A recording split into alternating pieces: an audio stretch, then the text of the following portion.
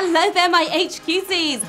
Welcome to the big Sunday game. Now, tonight is like no other. Tonight, we are truly making serious history here at HQ Trivia UK. That's right, because we are giving away our biggest prize ever. Never before have we had a bag this big. Our cup runneth over. It is bursting at the seams. And even better, just one of you will walk away with the entire stash.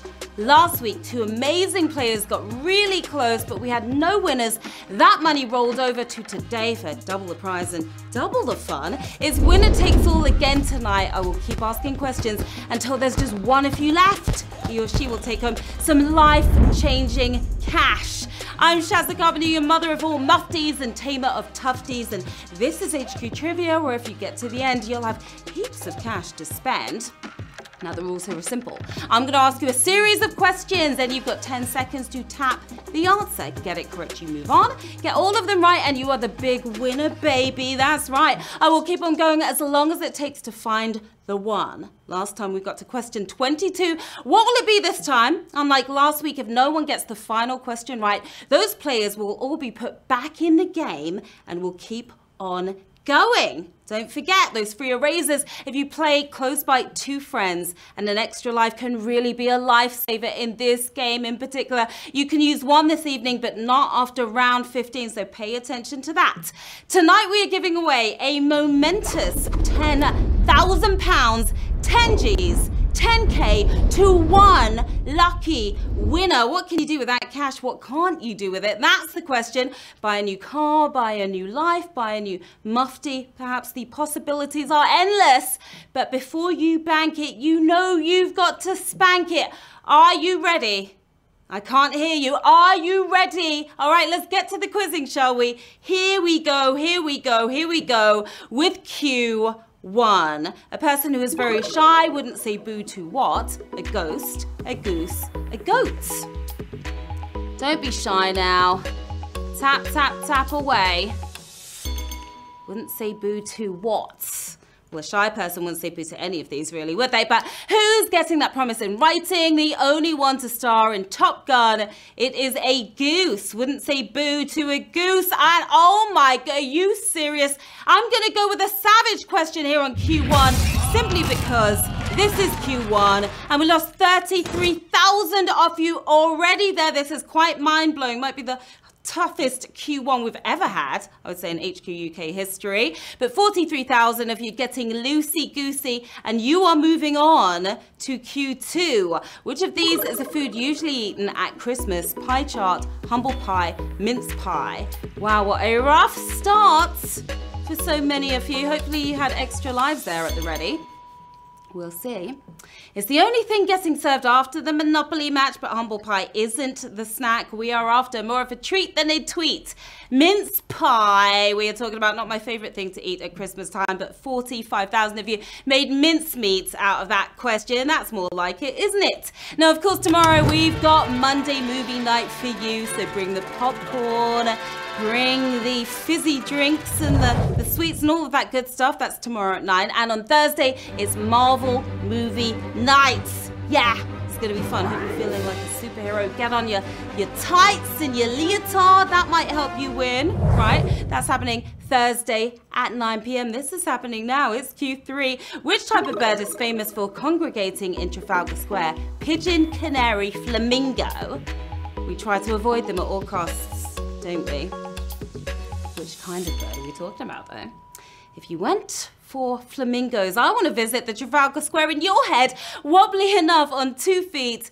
It's those flying rats. It's pigeon. Well, multiple thousands of pigeons in Trafalgar Square. 44,000 of you got that fair and Trafalgar Square. Well done to you. Q4. To the nearest mile, how long is the Channel Tunnel? 301 miles, 101 miles, 31 miles. It ends with 1, and so will tonight's game. Will you be the one tonight? The rest of Europe may feel like 301 miles away right now, but it's actually much closer. A marathon and a little bit. It's just 31 miles. It's super close. Yes, it is. That was a brutal question. 27,000 of you miles ahead of the rest, and you're heading straight to Q5. Hopefully those extra lives were at the ready there. Q5, which Latin phrase describes an individual's former college or university. Mea culpa, alma mater. Carpe diem. As you can tell, I speak Latin fluently. Not. Your student debt will make it feel like the wrong choice, but mea culpa isn't the answer here. Latin for nourishing mother. It's alma mater. That's what we were looking for. 22,000 of you nurturing types graduating on from Q5. You're still in the running to be the one tonight. It's Q6 coming at you right now. Which of these countries is a member of the G7 international organization? Italy, China, Australia. Playing for 10,000 big ones. That is a lot of cash, life-changing cash. They're the 7 largest economies in the world, but which of this lot made it into the gang, getting their massive boot in the door? Italy is the country in question. Bene, that was a savage one right there. Look at that, 13,000 of you gone here on Q6. 9,179 of you are moving on, and they used to be the G8 crew, by the way, but had to change their name after getting rid of Russia. All right, everyone, it's shout-out time. Hello to Adam Anderson, who says he would buy his boyfriend a car with the cash tonight. Very generous. Josh would spend it on 625 kebabs. Those are some expensive kebabs, Josh. Are they really that tasty? Hi to the engineers crew, Tom, Kana, and Illy, who would blow it on an epic night out. That is some night. Rick would take a trip to NYC. Kinder would crack on with his driving lessons, and Emily would open a guinea pig farm. All right, good suggestions there. Happy birthday, David, and I will see you in Lapland. Seeing the rest of you now, Q7. The largest mountain in our solar system can be found on which planet? Mars, Earth, Jupiter. You're moving mountain after mountain tonight to get to that big wonga. We're proud of our peaks, but we're in way over our heads here, making Everest look like a crouton. It's the Olympus Mons on Mars. Are you feeling that gravitational pull? 5,977 of you are. That was a brutal question right there. Now, Jupiter is a gas giant, so it doesn't even have a surface, let alone any mountains, right? Q8. Prior to landing the role of 007, Pierce Brosnan appeared in a series of 80s TV ads for which type of drink? Irish whiskey, fizzy pop, mineral water. It's quite the upgrade he got after that. He's smooth and Irish, but Pierce wasn't the face of whiskey, the least healthy of the three. It was fizzy pop. That's right, Dad. Coke is so refreshing. Great taste, just like calories. Quite the action hero already right there, wasn't he? Yes, fizzy pop is the answer. Another savage, triple the sausage on this £10,000 game. 1,040 of you are keeping it popping. Now, he played a dashing Bond-like character in a Diet Coke advert, as you saw, which led him to getting the actual Bond role in the 90s. That is such a cool story. Q9, including collaborations. Which of these acts has spent the most weeks in the UK Top 40 singles chart? Beyonce, Rihanna, or Madonna? You could download all of their songs, go to all of their concerts, still have money left over if you win tonight. She may be the queen of pop, but it seems Madge has been dethroned here, shining bright like a diamond. Bad girl Riri. You can stand under my umbrella. You can stand under my umbrella. Yes, Rihanna is the answer, and you lot can stand under my umbrella anytime. 835 of you on another brutal question. Got that correct. Madonna has an impressive tally of 516 weeks, but Riri has racked up 688 in just over a decade. Work, girl, work, work, work, work, work. Working our way towards the 10 Gs and Q10. Which of these restaurant chains has the largest number of outlets in the world? McDonald's, Subway, KFC. Not my favourite restaurants, but every once in a while you've got to stop by one, right? When you're really hungry. It's not a proper high street without the lot of them, but who's rocking the most restaurants selling sandwiches by the half foot and the foot? It's Subway. Has the most outlets. Yeah, 539 of you were not fooled there, scoffing that one down.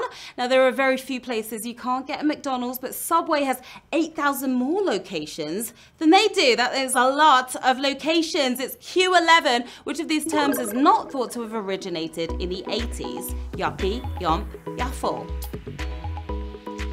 What do you think? What feels good? You're going to be the one tonight. They were all said in the 80s, but who's actually been around since the 1700s?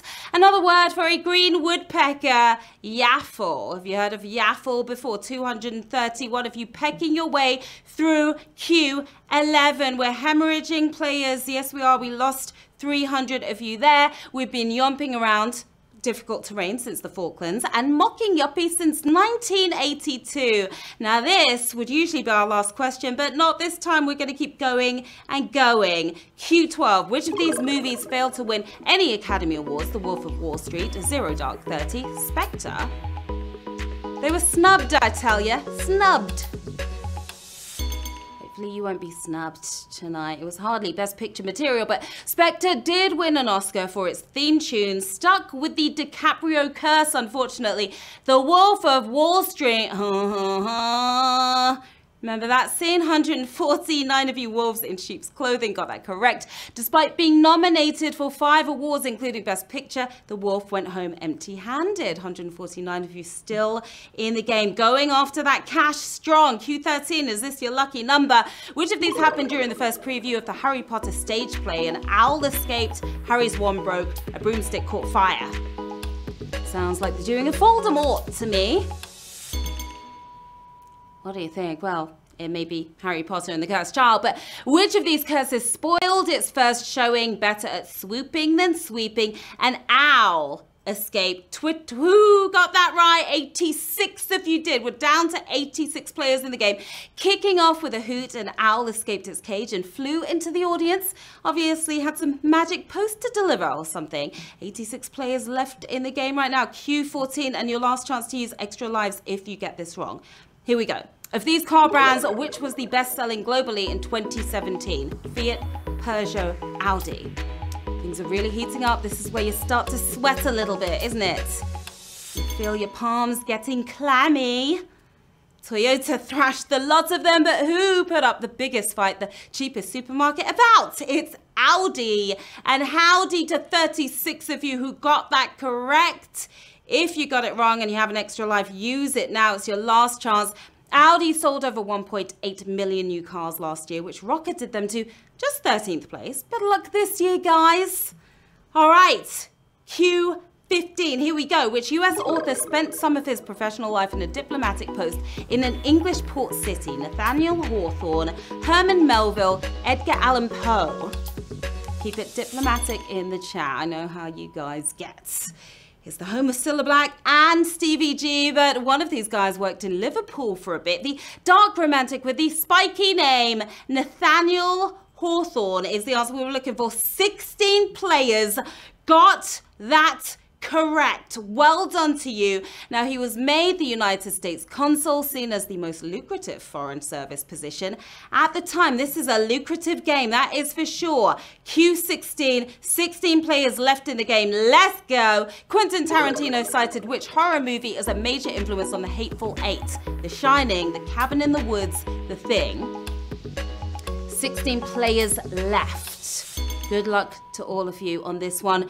3 claustrophobic classics, but Quentin cited just one as inspiration. The one where that stuff happened to those people, you know, The Thing. The Thing is the correct answer. 12 of you got that correct. Well done to you. Awesome stuff. Both films involve Kurt Russell being snowed in, but he only smashes a priceless guitar in one of them. That hurt to see for sure. Q17. Which of these artists did not perform at the first ever MTV Video Music Awards? Tina Turner, Michael Jackson, Rod Stewart. £10,000 at stake here. 12 players left. They were at the top of their games in 1984. But who didn't get to sing that night? Mickey One Glove, Michael Jackson, who is moonwalking onwards. 6 players holding on tightly. You are moonwalking on to the next round. Now, MJ did appear on stage, but that was just to pick up his 3 awards. Shaman and Come On to Q18. In 2018, the UK government used imagery from which arcade game in a road safety campaign? Pac-Man, Frogger, Space Invaders. Oh my goodness, this is so exciting. 6 players left. Is this going to be the big question? Well, it's the only one that involves crossing a road, but Frogger is not the game we're after here. Getting far too close for comfort. It was Space Invaders. Tailgate the car in front. The closer you get, the less time you'll have to react. Don't be a Space Invader. Good advice there.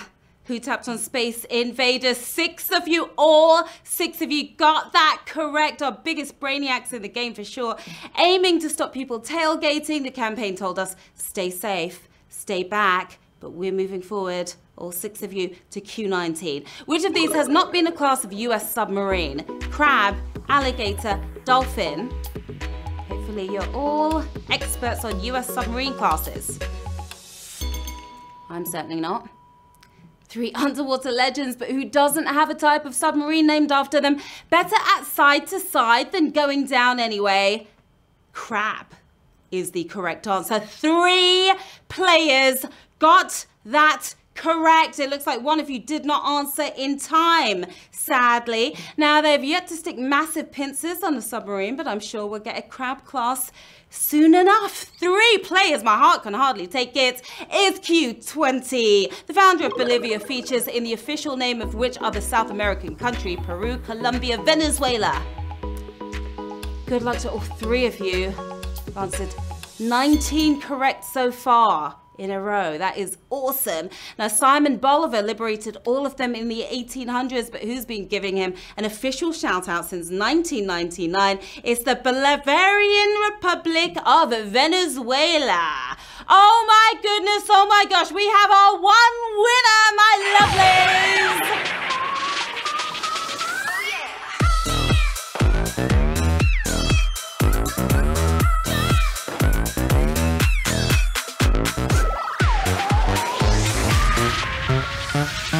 That was absolutely staggering. Congratulations to our 1 winner tonight. We started with around 80,000 players, and Krykel or Krychel, I'm not sure how you pronounce it, you are taking home, and I love to say this, £10,000. That is life-changing cash right there. It looks like you're almost in tears right now, and so you should be tears of joy. Absolutely awesome. You are our biggest brainiac in the game tonight, and you worked so hard, 20 questions correct, to take home £10,000. That was an absolutely epic ride, everybody. It really was one of the most exciting ever, might I add. We made history, and I need pint of water after all of that, maybe a beer as well. Krykel probably does too. Now, I will be calling our big winner to say congrats. So if you see a weird number pop up, please answer. It's not a pesky telemarketer. It's just me. I'm Sharon Carpenter. This is the one. Here's where to find me. Right, you know this already. Let's do it again sometime very soon. So much fun. We'll be back tomorrow at 9 p.m. with Movie Monday and another stash of cash to compete for. £1,000 of it. Until then, have an awesome rest of your night, and I will see you soon. All right, bye.